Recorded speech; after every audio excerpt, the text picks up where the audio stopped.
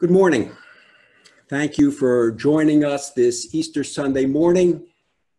It is certainly the most unusual Easter Sunday in my lifetime, and today will not be a conventional Easter Sunday message or even the Easter message that I expected to deliver a few weeks ago. In the book of Jeremiah, chapter 1, the Lord told Jeremiah that when he preaches to the people, he should not look at their faces because that would just be discouraging to him. And it is true that occasionally people's faces are discouraging to the speaker, but I would love to see you right now. And I can think of few things that would be more encouraging than to see your faces right now. We are built to thrive on social interaction, and there is nothing that can really replace it. You see that throughout the New Testament.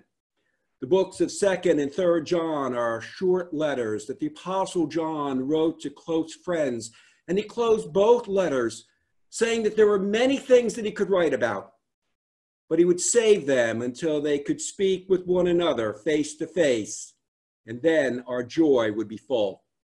The Apostle Paul wrote to the Thessalonians, "But we, brethren, having been taken away from you for a short time in presence, not in heart, we endeavored more eagerly to see your face with great desire." And so we also, in these weeks, forced for a short time to be apart, look forward to when we can again safely gather and speak with one another face to face. Easter on our calendar is the first Sunday after the first full moon after the vernal equinox. It is the closest we can come to a commemoration of the day when Jesus Christ rose from the dead. He was crucified on the 6th day of the week, what we call Friday.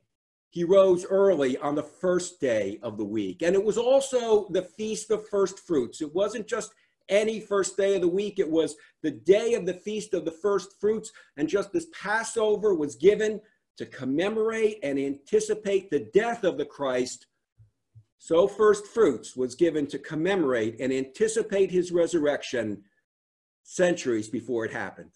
And so every Sunday, every first day of the week, we remember his death and we proclaim his resurrection.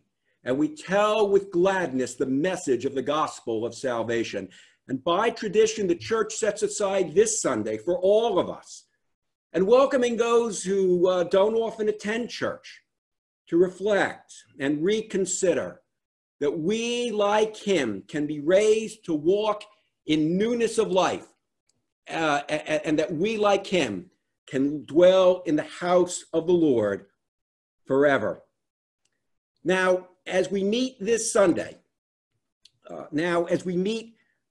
this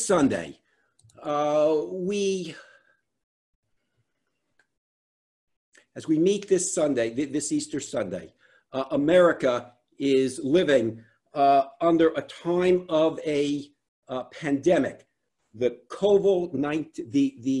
novel coronavirus, the COVID-19. Cases have now exceeded 500,000. It has shut down cities, states, even nations, and caused fear throughout the world. And maybe you know somebody who has been affected by the virus, and I certainly do. To us, it's a unique experience, but throughout history, epidemics and plagues have been a recurring fact of life. The great flu pandemic of 1918 infected 500 million people and killed 20 million in just 25 weeks. For contrast, the First World War killed 20 million in over 4 years. Pandemics were known to the writers of Scripture, from the deliverance of the psalmist to Jeremiah's prophecy, to the pale horsemen of the pale horsemen of the Revelation. The teachings of Jesus changed the world's response to disease. In ancient times, sickness was seen as the judgment of the gods upon a person or on a community. And in the words of Eliphaz, the comforter of Job, who ever perished being innocent? The sick were deemed worthy of their illness, and this pagan theology encouraged leaving them to their fate. But the gospel of Jesus Christ came with a new message of salvation that changed everything. And one of the things that it changed was the practice of medicine. In John chapter 9, Jesus saw a blind man, and his disciples asked, who sinned, this man or his parents, that he was born blind? They presumed that the blindness was a result of some sin. Jesus responded that the reason for the blindness was not sin, but that the works of God should be revealed in him. When Jesus sent out the 12, he did so with a two-part charge: preach the kingdom of God and heal the sick. He repeated the same charge to the 70 that went out before him in every city: heal the sick there and say to them, the kingdom of God has come near you. And since that day, Christians have responded to disease with sympathy and cared for the sick medicinally and spiritually. And to some, it was given to heal the sick with miracles, but to the rest with the skill of a physician, and to all with the compassion of Christ. And in that skill and in that compassion, truly, the works of God are revealed, and the kingdom of God comes near. Modern scholarship has shown the importance of this historical change. Gary Ferngren is a professor at Oregon State University. He's an authority in the history of medicine, especially in ancient times. And in his book, Medicine and Healthcare in Early Christianity, he shows how early Christians accepted the advances of Greek and Roman science and medicine, but also cared for the sick with a compassion previously unknown. Even during persecution, Christians cared for the sick within and outside of the community. When disaster befell a city, the Christians had both the compassion and the knowledge to care for those in need. Their medical charity, backed by their faith, led to the creation of the first hospitals. The whole idea of a hospital, the idea of a place to care for the sick, is a singularly Christian contribution to healthcare. This testimony was part of the great evangelical effort that changed the Roman Empire and created the moral foundation for Western society that we know today. And so this morning, I want to talk to you for these few minutes about the health and sickness, the strength and frailty of our bodies as the Bible presents it. And in part, my thoughts this Easter Sunday are going to build on the good word that Kyle Sobis brought 2 weeks ago. We'll be working together from the book of 2 Corinthians chapter 5. So open your Bibles there. And if you are from Forge Road Bible Chapel and you don't have a Bible handy, just raise your hand and I am sure that Jebby will drive to your house and bring you one. Or until he arrives, I'll put the verses up here on the screen. 2 Corinthians chapter 5, verse 1. And we start with verse 1. For we know that if our earthly house, this tent, is destroyed, we have a building from God, a house not made with hands, eternal in the heavens. Eternal in the heavens. For in this we groan, earnestly desiring to be clothed with our habitation, which is from heaven. If indeed, having been clothed, we shall not be found naked. For we who are in this tent groan, being burdened, not because we want to be unclothed, but further clothed, that mortality may be swallowed up by life. Now he who has prepared us for this very thing is God, who has also given us the Spirit as a guarantee. So we are always confident, knowing that while we are at home in the body, we are absent from the Lord. For we walk by faith, not by sight. We are confident, yes, well pleased rather, to be absent from the body and to be present with the Lord. Therefore, we make it our aim, whether present or absent, to be well pleasing to him. And may the Lord bless, giving us a good understanding of his word together. In 2 Corinthians 5, Paul is continuing a progression that began in chapter 4, where he wrote that God has shown in our hearts to give the light of the knowledge of his own glory in the face of Jesus Christ. Paul explained that this glory is not outward, but it is a spiritual, invisible, and eternal glory that is a great treasure, but is housed in these earthen vessels, these jars of clay, which are our body. And so, having distinguished between the physical things that are passing away before our eyes and the spiritual things that are of eternal glory, he uses another analogy, comparing our bodies to a tent. He speaks in verse 1 as our earthly house, which he calls this tent. Now, the Bible explains that the real person is inward and spiritual. The real you is not this flesh. It's not muscle and tissue and bone and sinew. You are much more than muscle and tissue and bone and sinew. You're much more than the algorithms that constantly run throughout your brain and the central nervous system. The real you, the real me, is inward and spiritual. The body is just a house where I'm living right now. And the image of the body as a house is one that runs throughout the Bible. Solomon in Ecclesiastes 12 built a detailed analogy about getting old. He used the idea of an old house with window panes that were cloudy and music volume always being too low. Popular culture has picked this up as well. There was a medical drama that ran from 2004 into 2012.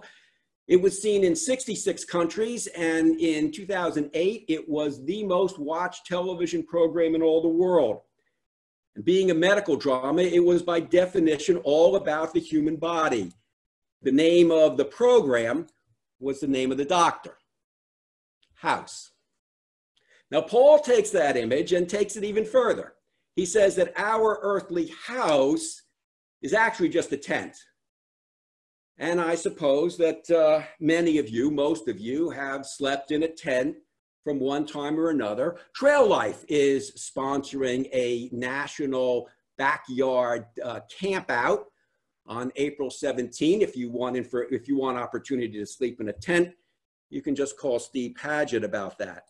And if you were with us 2 weeks ago, you might remember that this is what Kyle Sobis thinks a tent should look like. I can remember 2 occasions in my life when I've slept in a tent. One week I hiked the Appalachian Trail with John Davids and 2 of his sons. John and I shared a tent. It didn't look anything like Kyle's tent. John was in full lieutenant colonel mode that week, and it's the closest I've ever come to being in the Army.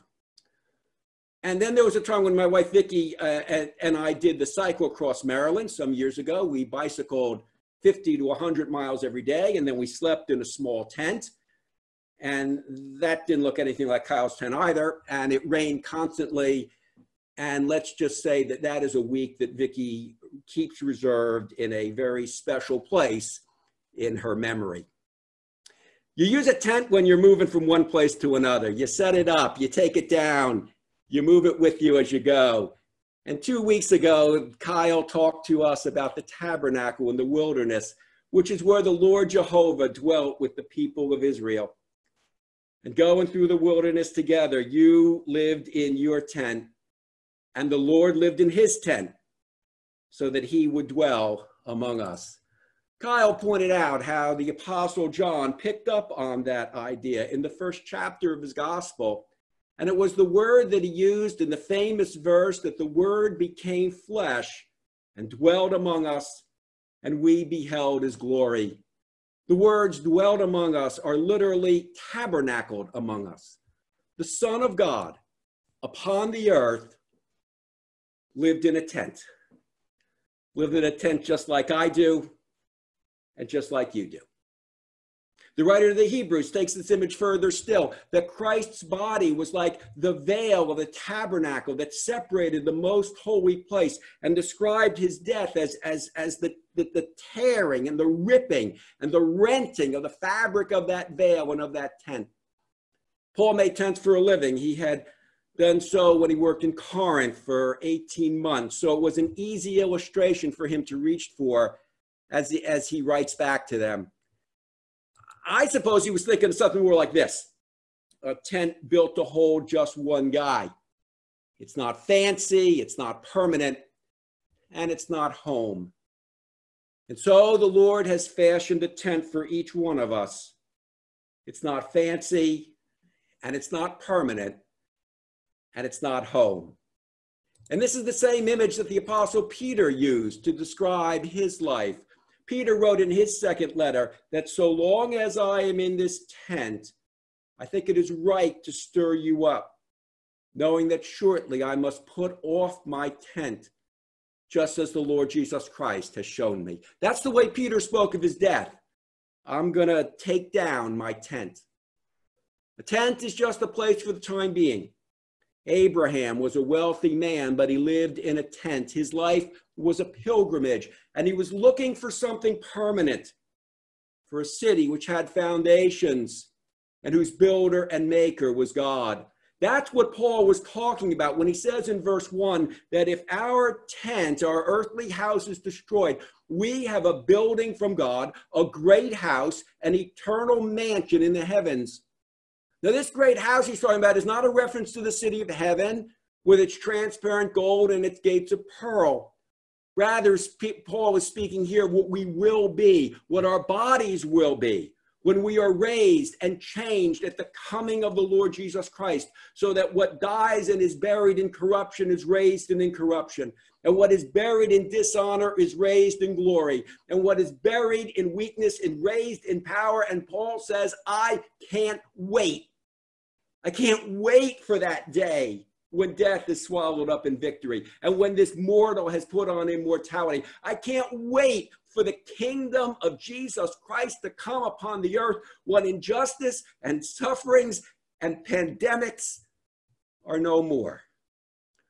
Or in the words of verse 2, earnestly desiring to be clothed with our habitation, which is from heaven. And so asks Paul, why should I be focusing on that which is by definition temporary, when I have before me an exceeding and eternal weight of glory? This virus has the potential to do terrible things to the tent, but it cannot touch the inward man that I am, and it cannot reach the eternal habitation that the Lord is preparing for me. Now, given this subject, and given our circumstances and the necessity of being apart, I thought this morning to tell you a story to illustrate this point. And to some of you, parts of this story are going to be very familiar, and it will bring back memories. And to others, it will be brand new. But whether this story sounds new or old, you might be a part of it. Jesus said that the one who sows and there's one who sows and one who reaps, but all rejoice together. Paul wrote that he who plants and he who waters are one, for there is one harvest given of the Lord. And so some of us have known one another for many years, and some of us only briefly. But I'd like to tell you a story in which we can all rejoice together. The story starts when a man named A.S. Loiseau, who some of you knew, who I met, I only remember meeting once when I was very young and he was very old. Well, he donated 2 lots on Goodview Road. And in 1952, a funny looking little building was built there. It was called Hillendale Bible Chapel. And there a group of Christians gathered and struggled and prospered until 1995. And in 1995, we then moved our Sunday morning meetings to Pine Grove Middle School, where we met for about 7 years. Maybe there was something biblical about being there for 7 years. And for 7 years, every Sunday, we would set up and take down what we needed for services that day. And then in 2001 and 2002, we built the building at Forge Road, which became Forge Road Bible Chapel. Now, we had a contractor, George Brown of Total Construction, who actually built many churches throughout Maryland and went home to be with the Lord a few years ago. But if you were around then, well, you know what I mean when I say we built this building. Over those 18 months or so, I would be repeatedly amazed by the talent, the skill, and the energy that so many brought day after day as we built this building together. Whether it was carpentry or electrical, whether it was law or landscaping, whether it was furnitures or fixtures, it seemed like there was no job for which we did not have someone with the skill, someone with the tools, someone with the time and the energy to get it done. Together, we faced every challenge. Together, we rededicated ourselves against every setback. And together, we rejoiced in the accomplishments of every day. It didn't matter if we were outside digging in the dirt or if we were inside lifting lights to the ceiling. We worked together through the summer and the winter, through the spring and the fall. From the oldest of us to the youngest of us. We had workers and we had energy in abundance. We had workers like the Egyptians had frogs during the plagues. Now, we met at Pine Grove Middle School for almost 7 years. And during those 7 years, I never once heard a group of men and women say, hey, let's all go out next Saturday and work all day and fix things up around Pine Grove Middle School. But that's what we did here. Nobody said, let's scrub and vacuum all the floors at the school, but we did it together here. Nobody labored over wallpaper and paint samples to determine how to make the rooms, even the bathrooms of the school, look nice. But somebody did it here. Nobody suggested that we buy really nice chairs for the school or wash the windows at the school. Vicki was in charge of laying out the garden, so while at my law office my name is on the door, here I just became unskilled labor. And I can tell you with assurance that at no time did it ever occur to me to go to Pine Grove Middle School so I could shovel truckloads full of mulch. And while we were at the school, no one ever came up with the idea to have a nursery which would boast a mural on the walls to rival the Sistine Chapel. Why not? I mean, we were the same people at the school. We had the same talent. We had the same skills. We had the same energy. We had the same monetary resources. We had the same love for the Lord. We had the same commitment to the gospel. Why is the very idea of doing such things at the school ridiculous? But here, the logic of doing them is so compelling that men and women poured countless hours into the project. Well, we all know what the answer is. The answer is we were not staying at the school. We didn't know how long we would be there, but we knew it wasn't forever. It wasn't ours. No amount of work or money or time could ever make it ours. Did we take care of the school? Sure. It was important that we did. It was right that we did. It was a good testimony that we did. Things ran well and we accomplished things for Jesus Christ because we did.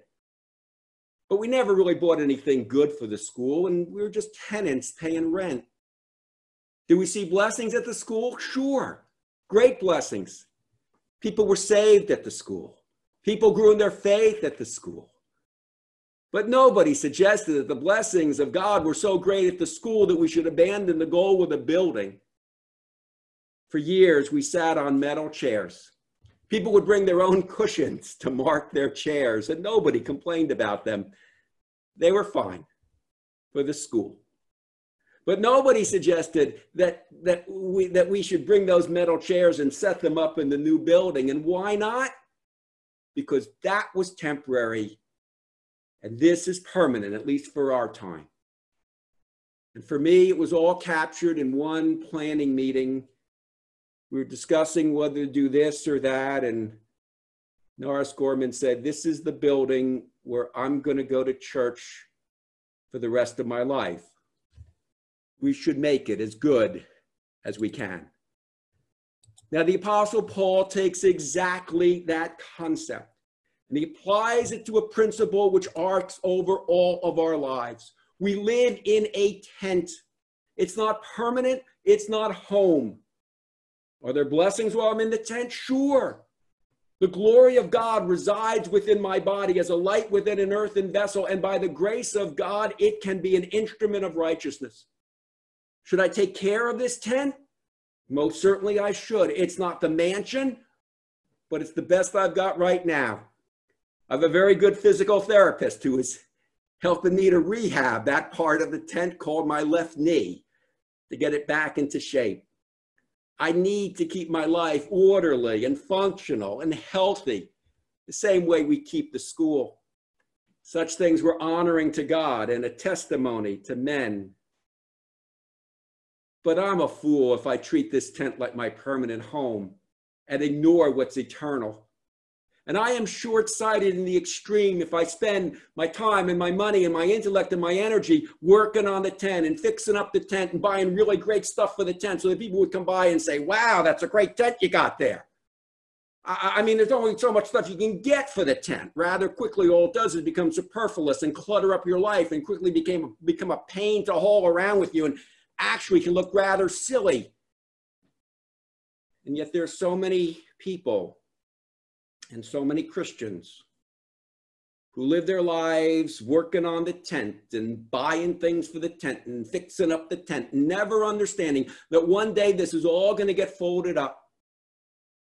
And so if on one of those Saturday work days when Bill Gardini or Mark Francis was gathering men to work at the building, somebody said, "Well, I'm going to go over to the school and I'm going to go work over there," he would say, "Hey, you're working on the wrong building." Many Christians today, they're saved, praise the Lord, but they're working on the wrong building. Now, Paul says that while we're in this tent, we groan. And I don't know about you, but for me, there's nothing like sleeping outdoors in a tent to make you ache and pain all over and to hurt for days. In this tent, we groan, being burdened. Successes pass quickly and things get old fast. There is joy and honor in our lives, but living in this tent can be a burden. Sin dwells in my flesh, and no matter what I do today, it will be there when I wake up tomorrow. We read in verse 6 that while we are in the body, we are absent from the Lord. And then in verse 8, the reciprocal is true, that we are confident that to be absent from the body is to be present with the Lord. So there are some days where you just want to put in a call and to find out when that house eternal in the heavens will be ready for you to take occupancy. Now, please understand, I'm not talking about dying, and Paul is not talking about dying. He's saying in verse 4 that it's not that I want to be unclothed. Death is not a good last answer. It's not an escape. It's not our friend. The Bible says it is our enemy and is not just a natural part of life. Paul was talking about the day when mortality is swallowed up in victory. He's anxiously awaiting the return of the Lord and for God to finish what he started when he raised Jesus Christ from the dead. If you ever bought a house, you know, the closer you get to moving day, the more you anticipate it. As you come in our front door, there's a verse that's set in a stone, Hebrews 10:25. It's also on the homepage of our website. "For not forsaking the assembling of ourselves together, as is the manner of some, but exhorting one another, and so much more as you see the day approaching. The writer tells us to exhort one another, and so much more as we see the day approaching, or as we read in Romans, that now our salvation is nearer than when we first believed. In other words, the coming of the Lord and the resurrection is sooner today than when you first trusted in Jesus Christ. In fact, it's sooner this Easter than it was last Easter, and it's closer today than it's ever been before. Now, to some people, those will be just nice words. You know, when we started services at Pine Grove Middle School, we didn't own any land, and it wasn't altogether sure that we ever would. We didn't have the money to build. It wasn't sure that we ever would. And some were more confident than others. We formed the building committee, Roger Dunkerton and John Davids and Paul Dumm and William Arthur Dunkerton, and they did a great job. But with neither the land nor the money, things were pretty theoretical. And from time to time, we would hear a report, maybe at an annual business meeting, and we just all listen politely and nod. And then the land was found and purchased. And things were less theoretical. We were looking at real alternatives. A real budget started to be outlined. There were still many hurdles, and there was still the issue of money, and it was still a long way off. The committee reported to the chapel, maybe quarterly. A real plan for construction was put up. People began to comment on it. Somebody figured out how to put the money together and raise the money. People began to look at it with more seriousness. Excitement started to grow. A construction contract was negotiated and signed, and now the committee gave a report every month, first Sunday of the month. People started to go out to have a look as work was progressing. Help started to pour in, and we took all the help we could get. And now everybody was asking the same question. How soon? How far out? What remains to be done? And now Roger Dunkerton was reporting every week. And now people were talking about target dates. Is it going to be May or July or September? And now there were teams that were there all the time, and everybody could taste it. And then I remember the day, maybe some of you do too, when Roger stood up on a Sunday morning and he said, 5 weeks to go, and we're going to be in the new building, and everybody applauded. Next week, Roger stood up again. He said, we got 4 weeks to go. And then the next week, Roger stood up again. He said, we got 4 weeks to go. And the next week, Roger stood up again. He said, we got 4 weeks to go.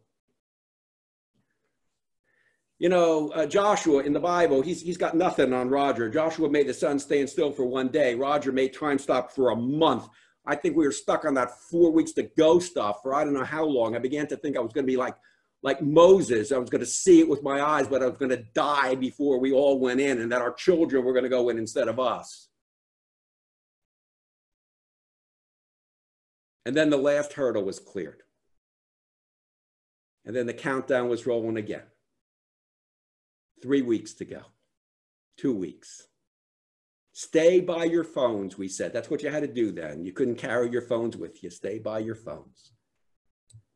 And on the day that the use and occupancy permit was issued, I was out of town. And when I got back, the messages on my voicemail at work and at home were jammed. Everybody calling everybody. Everybody saying the same thing. Did you hear? We've got a date. This is real. And by the way, that's what's going to happen when the current restrictions are lifted and we get a date to go back.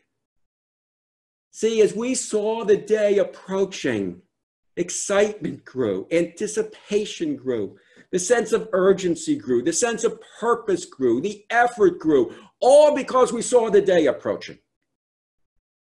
Now, my brothers and my sisters and my friends, There are some people, and to them, the gospel and the promises of the Lord and the promises of all things being made right, well, it's just a theoretical thing.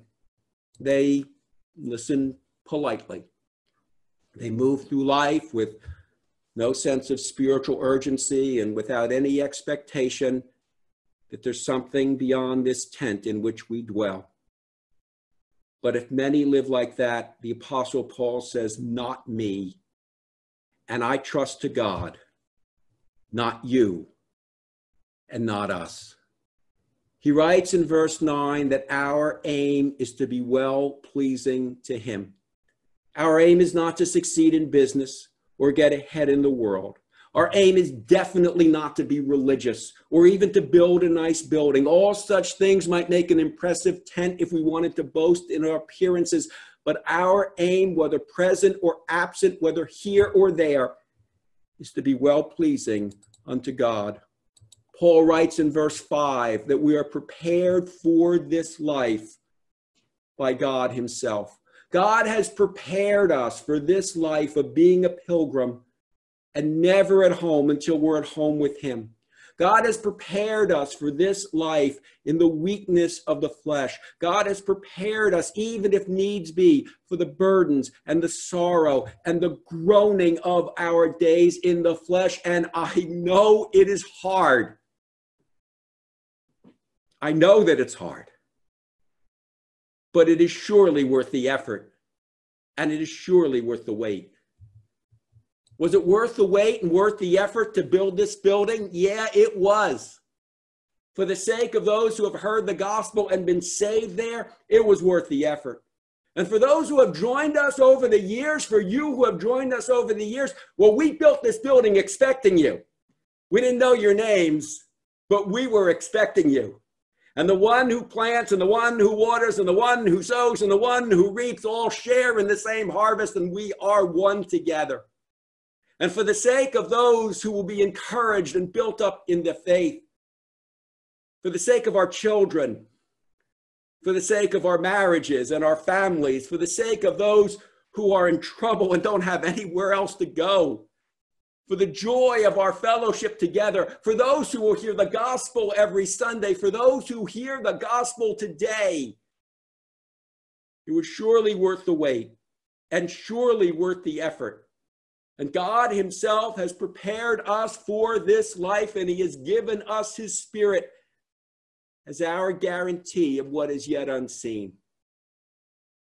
You know, we've been here now almost 20 years, and I have yet to hear anybody say, I really miss the school.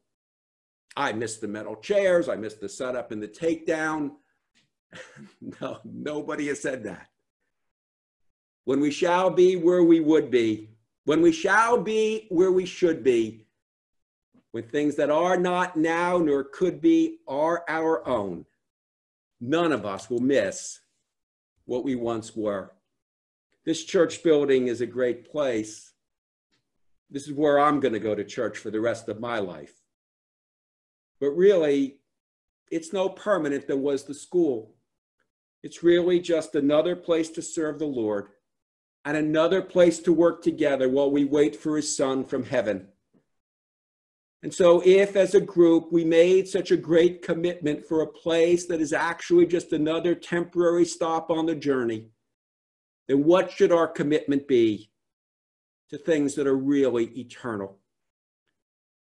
Now, this Sunday, that building is closed, and for important reasons. We join with our whole community in stopping the spread of the virus. The building is closed, but our church most certainly is not. The Apostle Peter wrote that we, the people, are living stones that build the church. Every one of us, a brick, a step, a pillar, a stone that builds up unto God a spiritual house that offers up sacrifices through Jesus Christ. So if you hear that churches are closed, don't you believe it. And actually this morning, in the few minutes just before we went live, I could think of nothing but you, nothing but us. sitting down in our homes and with our families, computers clicking on, logging on, us coming together around the good news of Jesus Christ. And there is nothing in the world better than being a Christian. We read in Ephesians, Jesus Christ himself is the chief cornerstone. The whole building, being fitted together, grows into a holy temple in the Lord, in whom you also are being built together for a dwelling place of God in the Spirit. The Lord bless you and your family this Easter, and we will see one another soon. Thank you for listening. I'm now going to give it back to Bill for a hymn, and then Jack Terzu will take us out. The Lord bless you this Easter Sunday.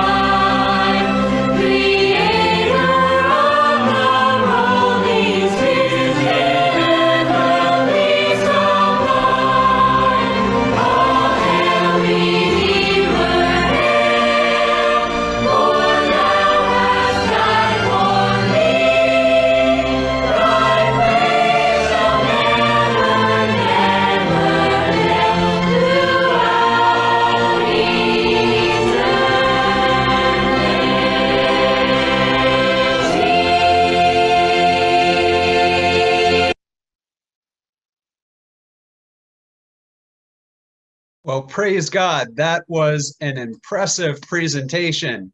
I wonder how they got that tuba on top of the rock, but that was amazing. We praise God that Jesus gave us a firm foundation to build our house. He made us living stones of his church, and we certainly do look forward to being with him in eternity And we do look forward to all of us being able to be together again at Forge Road Bible Chapel. We remember that Jesus died in our place, and we believe that in his rising from the dead, we are justified, and we wait with joyful anticipation for his return. Let us pray, and then we'll break from there, and we can all enjoy Easter with our families. Lord, we just thank you so much for the gracious gift of your Son, Jesus Christ. I thank you that you have given us a great home, Lord, in your Son, Jesus Christ, and you have fit us together like living stones, working with one another and being built with one another. Lord, I pray that if there's anybody who has heard this message this morning and they desire a relationship with you, Jesus, that, Lord, they would find this time now to just draw close to you and to pray. And Lord, we know that you are faithful and just to receive such a one, Lord, who would put their faith in you. And so, God, I pray that you would bless us now, that you would keep us, and that we would all be together soon to rejoice together. We praise you and we bless you in the name of Jesus Christ. Amen.